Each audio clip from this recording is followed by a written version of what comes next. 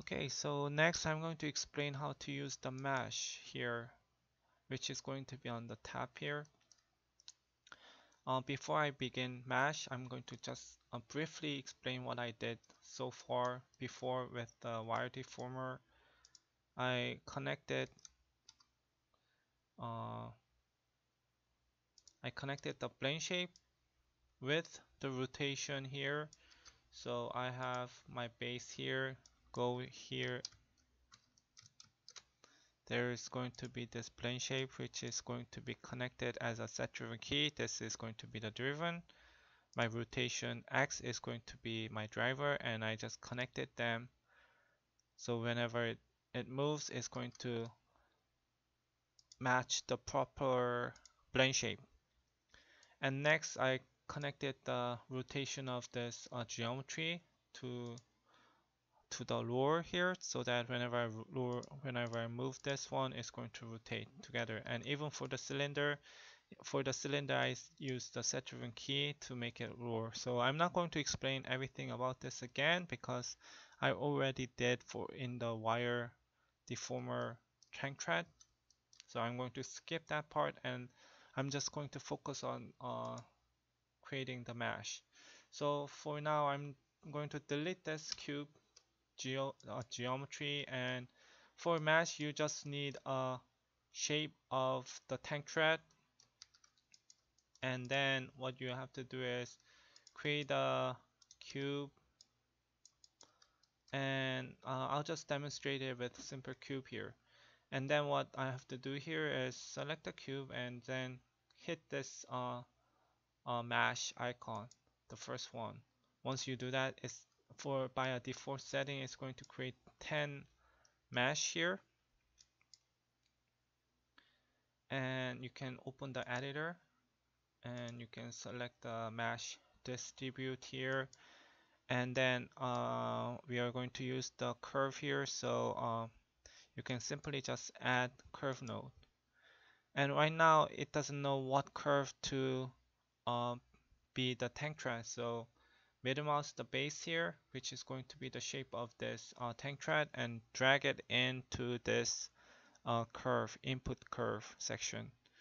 Once you do that, it's going to be connected, and I don't want my cube to be spreaded out like that. So go to mesh distribute and set my distance X to 0.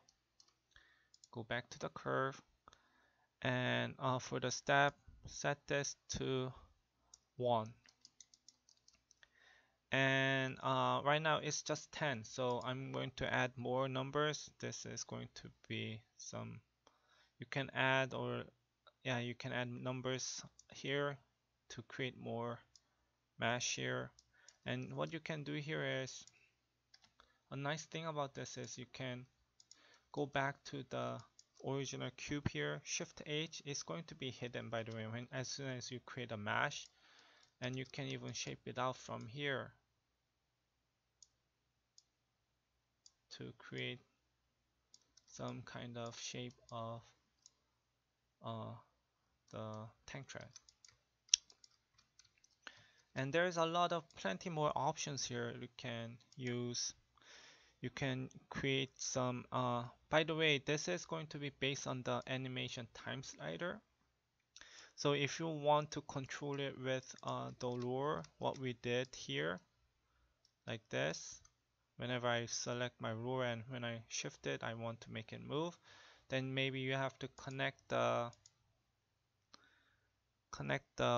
part, you have to set the animation speed to 0 so that it's not going to be affected by the time slider, and you have to connect it with offset along curve, which is going to be this. However, this is going to be set to 0 to 1. So what I do is, you can right mouse and go to set driven key, but it's not going to show up here. For some reason, I'm not really sure how to set up this offset along curve in here. So what I do here is I just set a simple key. Yeah, it can be any frame. This is going to be based on the time slider. So I'm going to change it to set driven key. So go to node editor, window, node editor, select my mesh, curve, and yeah, click this input and output connection. And next, actually, yeah, right now it is selected with,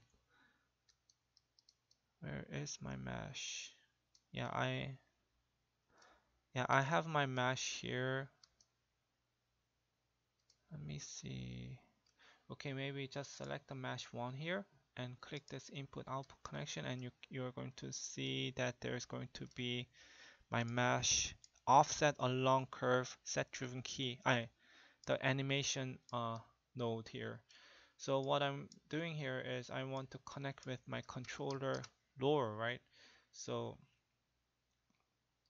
go here, go to other, and connect my lure to the input of my animation key here. So now what I have to do is select my animation node and graph editor, go to graph editor. And right now I just have one key here. Select that key, select the second icon, and just middle mouse and drag it to anywhere, any place on the other empty space here. So when this is set to, when my rule is set to 0, I want this to be 0, and when my rule is set to 360 degrees, I want this to be 1. Okay, so it's going to be something looking like that, and I'm going to make this pre-cycle and even post-cycle. So it's going to have some shape like this, and check it out with my lower here. When I rotate this, unfortunately it's rotating in the other side, in the other way. So go back, select my mesh curve, and instead of 360, I'm going to make it as a negative 360. And make sure that this everything is set to linear. Okay, now if you test it out, it's going to rotate exactly how it should work.